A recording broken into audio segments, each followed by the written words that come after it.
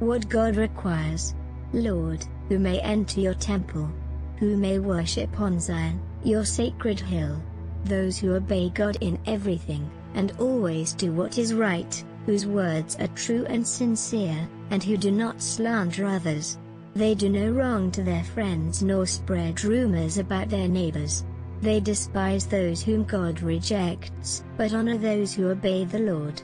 They always do what they promise, no matter how much it may cost.